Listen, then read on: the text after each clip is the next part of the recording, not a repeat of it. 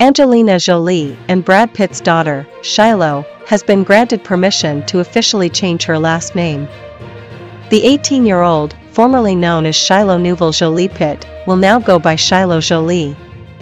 The change marks a significant shift as Shiloh has chosen to drop her father's last name. Shiloh initiated the name change process on her 18th birthday in May.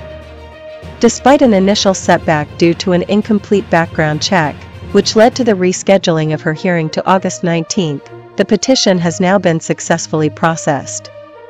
Shiloh's lawyer, Peter Levine, explained that the delay was due to a clerical error, which required the court to conduct a background check before proceeding with the name change.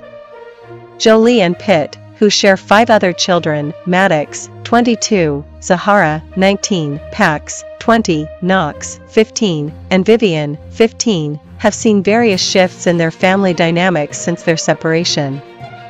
The news of Shiloh's decision comes amid Pitt's ongoing struggle with the changes in his relationship with his children.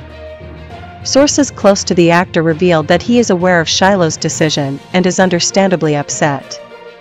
The change is a poignant reminder for Pitt of his evolving family situation, underscoring the emotional challenges he faces in navigating his relationship with his children. The decision to drop Pitt's last name reflects Shiloh's personal choice as she steps into adulthood, symbolizing her desire to establish her own identity.